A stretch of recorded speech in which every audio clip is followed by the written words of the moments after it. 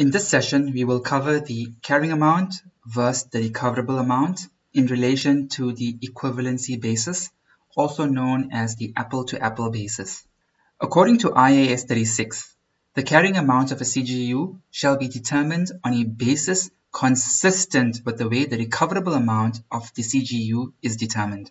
As the goodwill impairment assessment is carried out by comparing the carrying amount of the CGU to the recoverable amount of the CGU, we need to ensure that the carrying amount and recoverable amount are on the same basis.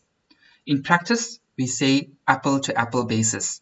If the carrying amount is made up of apples, but the recoverable amount is made up of apples, pears, and bananas, then this is not a fair assessment.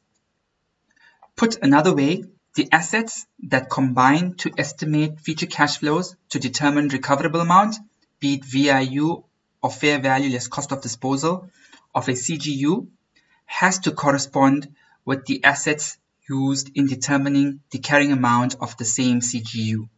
Another point I want to make is that some assets and liabilities are included in the carrying amount, even though these assets and liabilities are not subject to impairment test according to IAS 36.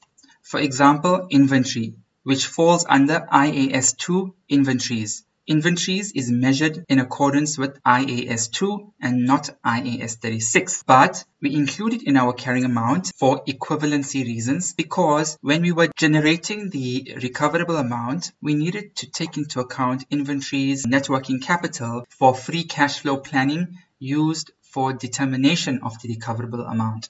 Back to our Walmart example. Say we derive the future cash flows and determine the recoverable amount of Walmart's New York CGU group.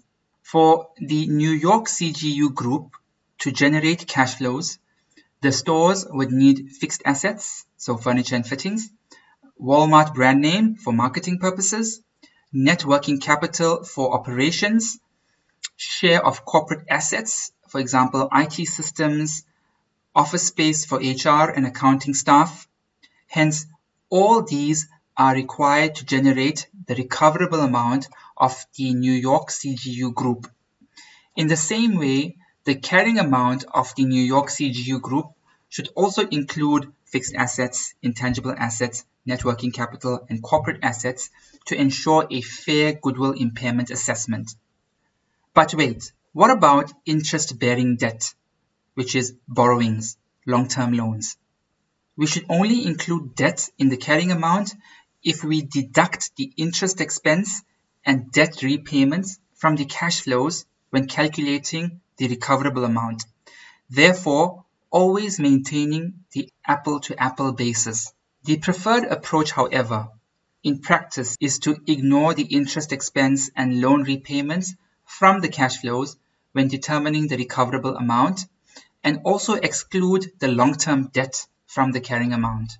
This is also known as enterprise value basis. We talk more about enterprise value and equity value in our session on business valuation. You can refer to that session for more details.